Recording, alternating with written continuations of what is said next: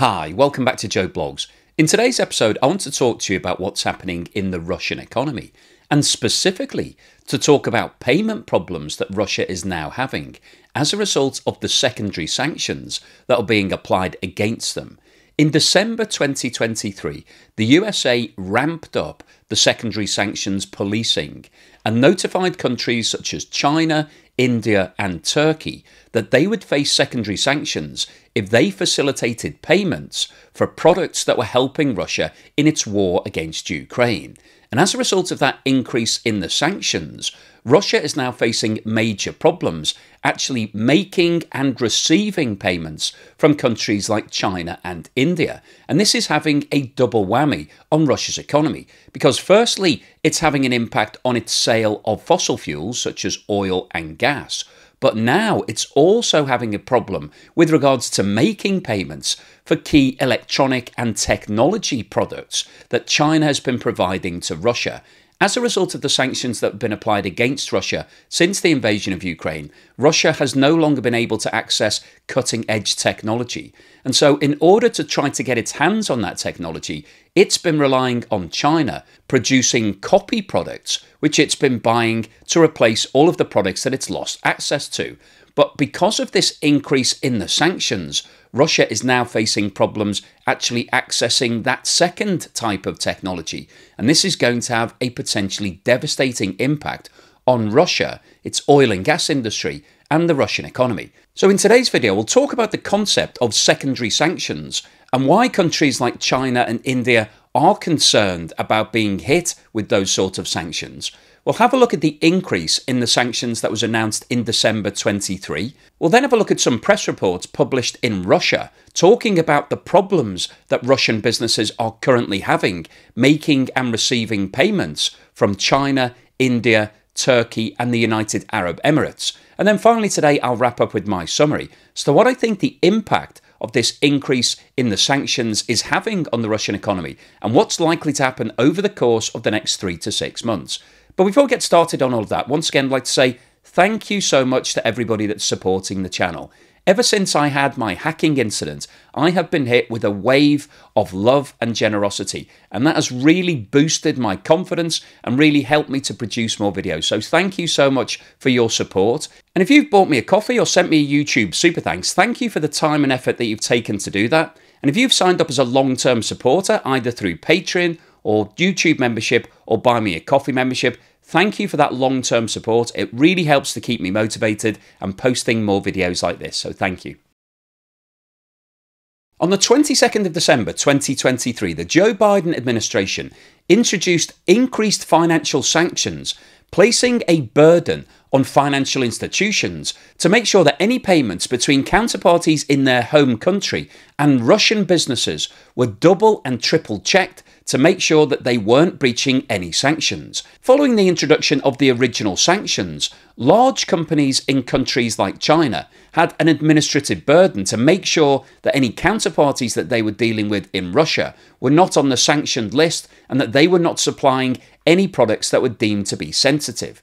However, Russia was able to bypass a lot of these sanctions by dealing with much smaller entities that weren't coming under the same sort of regulation. However, the USA has now realised that all of these companies still have to use the financial system in order to make and receive payments. And it's that financial system that the USA is now clamping down on and placing the burden onto all of the banks and the payment systems to double check that anybody that's using them has gone through the rigorous process of checking that all of the counterparties in Russia are clear and not on the sanctioned list. And by using the financial system, this becomes a much more effective mechanism for controlling the sanctions because Chinese banks don't want to run the risk of being hit with secondary sanctions because that would place them into severe difficulty when it comes to making payments to all of the other counterparties. And let's not forget that whilst China is really important to Russia, China is by far the biggest buyer of Russian fossil fuels. From China's point of view, Russia is a relatively small market. It's exporting more than 90% of all of its products everywhere else around the world. So those Chinese institutions can't afford to be hit with secondary sanctions and prevented from being able to make payments and receive payments from the rest of the world, because that's the lifeblood of the Chinese economy. And the US has identified this, and as a direct result of the increase in these sanctions, Chinese banks have had to significantly increase their compliance and checks and regulations with regards to all payments that are being made and received from Russia. And this is having a disastrous impact on Russia's cash flow and also its ability to buy new products from China. As a result of the sanctions that were applied against Russia, they've been cut off from buying things like technology from the rest of the world. And so they're now highly dependent on China. And if they can't make those payments, obviously they can't receive the products that they're looking to buy. So before we go on to talk about the problems that Russia is currently experiencing with its payments, I wanted to talk about secondary sanctions. When we talk about sanctions, you immediately think about Russia being hit with a variety of bans and restrictions as a result of its invasion of Ukraine. Because a lot of its trading counterparties from the West did not agree with Russia's decision to invade Ukraine, they wanted to do something that had a financial penalty from Russia's perspective. And so they turned their back on Russia, stopped buying oil and gas products directly from Russia, and also prevented Russia from selling other things into their economies. So this was a way of really cutting Russia's income in order to try to get Russia around the table and agree some form of ceasefire. So this was really designed to hurt Russia and stop the war. But when we're talking about secondary sanctions, these aren't sanctions that are being applied against the country because they're doing something that nobody else agrees with. What secondary sanctions are basically a restriction that applies to any country that's dealing with Russia. So essentially what we're talking about is the sanctions being applied against Russia have a carry-on impact. So if you're doing something that facilitates Russia, that helps them to do things that they can't do because the original sanctions are stopping them buying things such as technology, then if you're selling secondary technology to Russia and allowing them to effectively replace the technology that they would have bought directly from places like the USA and the UK, then you are potentially then at risk of being hit with sanctions yourself. And what secondary sanctions look like are financial penalties and restrictions that are applied against those companies that are dealing with Russia. So a good example would be an electronics business based in China that's producing microchips. Now that company obviously doesn't have anything to do with what's happening in Ukraine. They're not looking to support the war. But by selling microchips to Russian businesses, they are potentially allowing those Russian businesses to use that technology in things like weaponry that can be supplied into Ukraine. So as a result of that link, those Chinese electronics companies are facing potential sanctions if it's proved that they're selling products to Russia that are then being used to help with the war. So what's happening right now is that the increase in the secondary sanctions is putting a burden onto all of the companies that are dealing with Russian businesses to prove categorically that the products that they're selling have nothing to do with Ukraine. And in order to do that, they have to go through a detailed documentation process. So firstly, those companies will have to prove who the counterparty is in Russia. And if that counterparty, whether it be a company or an individual based in Russia, is on the sanctioned list, so they've basically been put on the list that says nobody's allowed to deal with them, then obviously that company is not allowed to do that trade. However, the detailed sanctions are now going one step further. You also have to have a look at who the shareholders of those companies are, and if any of those shareholders are on the sanctioned list, then you're not allowed to make that trade. And in addition to checking the shareholders, companies also need to make sure that all of the financial institutions that they're dealing with are clear and not on any sanctioned list. So what this means is that there's now a big administrative burden on all of the companies that are dealing with Russian counterparts. But it's not just the companies themselves, all of their financial counterparts in their home country. So if we're talking about a Chinese business, the business itself will have to keep records checking that everybody they're dealing with is clear and free of any sanctions. but also the payment system that they're using. So if they're using a Chinese bank to make the payment or to receive payments, then that bank will also have to go through the same checks. So a Chinese company will need to produce all of the paperwork and keep its own records. It will then also need to provide all of that data to its bank, and the bank will need to go through the same checks. So they'll have a compliance department that needs to make sure that everything meets all of the criteria. And anybody in the chain, so if you've got a bank, then moving through a payment system, then that payment system will need to make sure that these payments are clear. So what we've got here are a lot of hurdles that can really hold up these payments. And that's one of the problems that Russia is now facing. Firstly, it's facing the prospect of not receiving payments, because if any problems are found anywhere in all of those checks, then those Chinese companies won't actually make that payment. But secondly, even if you get a payment that's authorized by all of the different checks, it's adding weeks and potentially months to the payment actually being made to Russian companies. So we've got a huge potential here for both payments to be stopped and also hugely delayed. And that's causing major problems from Russia's point of view, because even if they're making sales, they're not actually getting paid, they're not receiving the cash. And when they're buying things, it's taking much, much longer to actually get everything approved and then for the products to be shipped. At the end of a recent 4-day trip to China, US Treasury Secretary Janet Yellen warned Chinese financial institutions that they must not facilitate Russia's war in Ukraine. In an interview at the end of her tour, she said, "I stress that companies, including those in the PRC, must not provide material support for Russia's war, and that they will face significant consequences if they do. Any banks that facilitate significant transactions that channel military or dual-use goods to Russia's defence industrial base expose themselves to the risk of US sanctions." And in direct response to the increase in the financial sanctions, it was recently reported in the Kommersant newspaper in Russia that Russian businesses are now struggling to make payments to China for electronic goods. The Russian newspaper reported that since the end of March, Chinese banks have begun blocking payments from Russian companies for components used for assembling electronics. Difficulties first arose making payments in December, and this was related predominantly to finished products at that time. However, it's now coming to light that there are problems with making payments for components for servers, storage systems and laptops. And experts have noted that China is actually a monopoly supplier to Russia, so Russian companies may experience serious difficulties and production delays.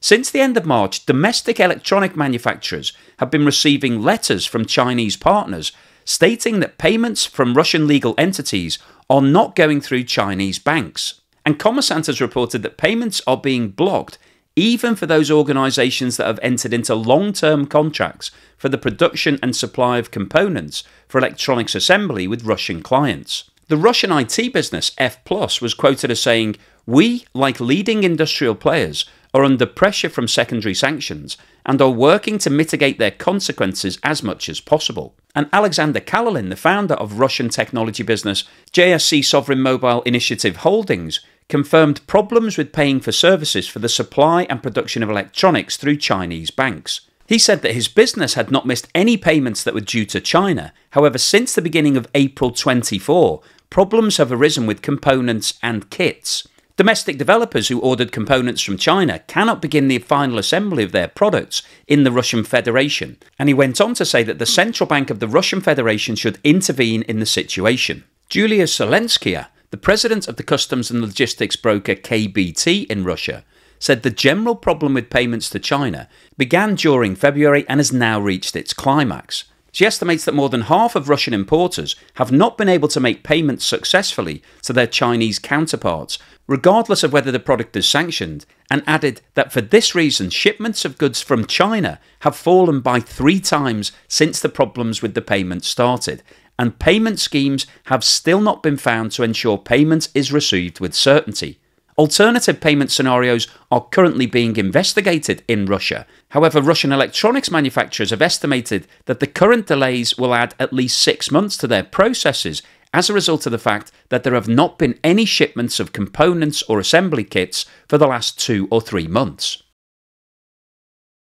Another Russian news source, Izvestia, has reported that Chinese banks are now asking for detailed information on every single payment, including whether there is any relationship with countries such as Ukraine, Cuba or Syria. Several of China's largest banks have tightened controls over payments from Russia, and to approve such transactions, Bank of China, which is the fourth largest of all of the Chinese banks, has begun to request data on whether the operation is connected to the LPR and DPR, which are two of the annexed regions of Ukraine, Crimea, Iran, North Korea, Cuba or Syria. Other information is also being requested, for example, whether the sender or recipient of the payment is associated with the Russian military-industrial complex or military-industrial base. And it's been reported that if any Russian business answers in the affirmative, the payment is likely to be rejected, as Chinese banks want to relieve themselves of any responsibility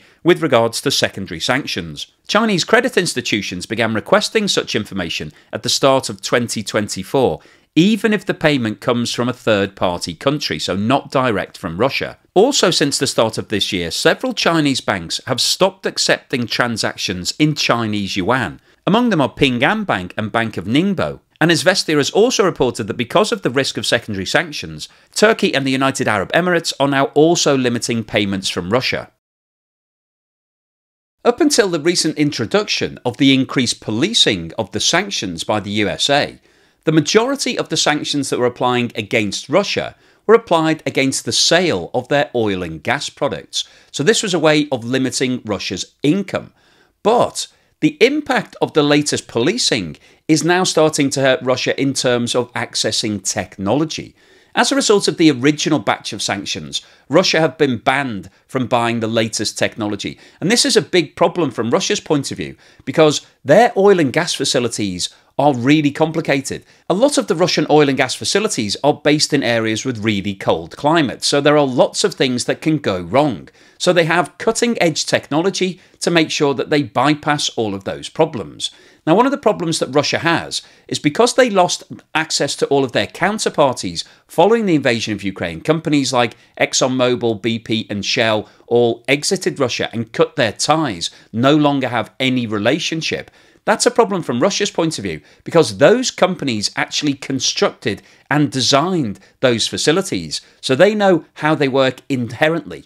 And because they need constant updating, they need to have lots of technology to replace things as they both wear out and become redundant.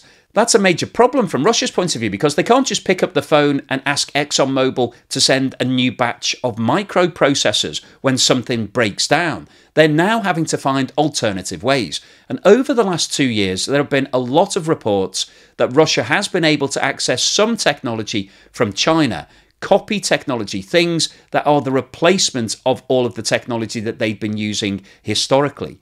But because of these new secondary sanctions that are now being enforced by the Chinese financial system, that's causing problems for Russia, because they can't just keep happily buying all of that tech directly from China. They're now having to prove that none of this tech is going to find its way into anything to do with the war. And of course, if you're buying microchips that are going to be used in an oil and gas facility, there is a potential that those same microchips could be used in some sort of warfare or weaponry. So this is a major issue from Russia's point of view. And if they do now lose access to all of the technology that they've been buying from China, that means that the oil and gas facilities are likely to continue aging, and when problems occur, they won't be able to fix them, and this could add to the problems that Russia already has. If you've been following the channel, you'll know that Russia has cut back 1 million barrels of its oil production over the last 12 months. It says that that was part of the OPEC plus cutbacks. However, there are major question marks as to whether or not these are actually because of production problems. Russia has now also banned the export of all gasoline products for the next 6 months. And again, this indicates that there are problems with production. And if Russia can't access technology to keep everything going as it should be, then it's likely that more production problems will occur as we go forward. And that's going to hurt the Russian economy further, because they'll have to cut back on the supply of oil and the sale of oil, and therefore their income will fall again. So what's the summary and conclusion today? Well, I wanted to post this video because I think the restrictions that are now being applied on the financial system, particularly in China, is a really interesting development in terms of the sanctions that are being applied against Russia. The first round of sanctions that were applied against Russia were designed to limit the markets that Russia could sell its fossil fuels into. And Russia was able to bypass the majority of those sanctions by finding new markets, predominantly in China and India. And that situation has continued over the last couple of years. The West has obviously introduced price caps to try to limit the amount that Russia is earning from those oil sales. But as we've talked about in previous videos, Russia has been finding ways around that. And up until recently, Russia was still selling oil to India and China above the $60 per barrel cap. However, because of the increase in the financial sanctions and the threat of secondary sanctions against any company that's dealing with Russia, we're now starting to see a reduction in the amount of oil trade. Indian companies recently came out and said that they're not prepared to buy any oil that was being delivered by Sovcomflot, which is Russia's largest tanker fleet, because that business has been sanctioned. But what we're seeing now is that the banks in China and India and Turkey and the UAE and everywhere else are having to go through rigorous checks to make sure that nobody involved in any of this chain has been sanctioned, and also that the products themselves don't have any risk of being used in military warfare. And what this is now showing is that Russia is vulnerable, not just from sales, from the sale of all of its oil and gas products, but also vulnerable in terms of its supplies. Because over the last 2 years, Russia has become entirely dependent on China for its technology. The rest of the West has turned its back on Russia. It's not supplying any microchips or any advanced technology. So really, China is the only port of call from Russia's perspective. And because of these new sanctions, what we are seeing is that Chinese banks are really focusing in on what's being supplied and putting pressure on Chinese companies to make sure that, firstly, they're not providing anything that could be used in terms of the military conflict, but secondly, that nobody involved in those deals has been put onto the sanctions list. And what this is doing is severely restricting both the cash flow that Russia is receiving for the sale of its goods, but more importantly, it's stopping the supply of future electronics. And Russia is entirely dependent on that supply because, as we discussed earlier in the video, Russia's oil and gas business is high tech, and therefore it is dependent upon the constant supply of the latest microchips. So if Russia does find that it can't actually get those supplies, firstly, the oil and gas industry is at threat. But secondly, if you think about all of the other businesses in Russia that have a reliance upon technology, these days, everybody is dependent on technology to some extent, whether it be just the use of computers or payment systems or processing or anything that you can think of. Microchips are basically in everything these days. They're even in your fridge. Things that you wouldn't even dream of needing microchips have them today because everything is becoming a smart product. So we're becoming more and more dependent on technology.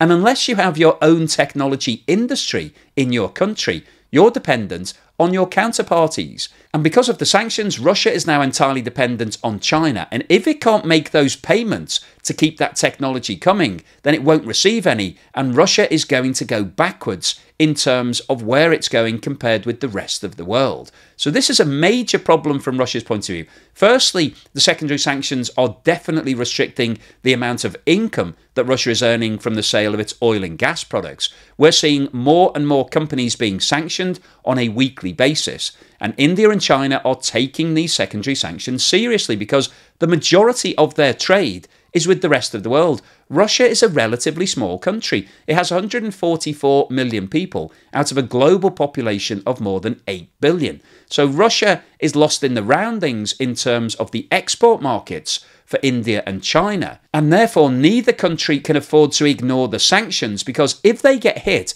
with secondary sanctions, they're going to lose all of their markets. And that just isn't a risk that any of those countries want to take. So this is really a situation where the walls are closing in on Russia because they want to carry on trading with countries like India and China. But India and China are now much more cautious. The payments are taking much longer to be approved because of all of the paperwork and the financial hurdles that everybody's got to jump over, and that's causing major problems from Russia. And over the next 3 to 6 months, it's likely that it's going to restrict the amount of income that Russia is earning. They will get paid less. They might still be making those deliveries of oil and gas, but they might not be getting paid for them.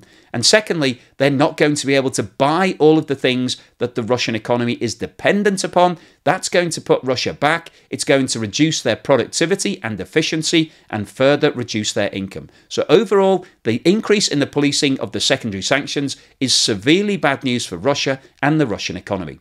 So hopefully you've enjoyed today's video, you found it useful, informative and thought-provoking. If you've liked what I've said, then please give me a thumbs up. Thank you for watching this video all the way through to the end, and here's something to put a smile on your face.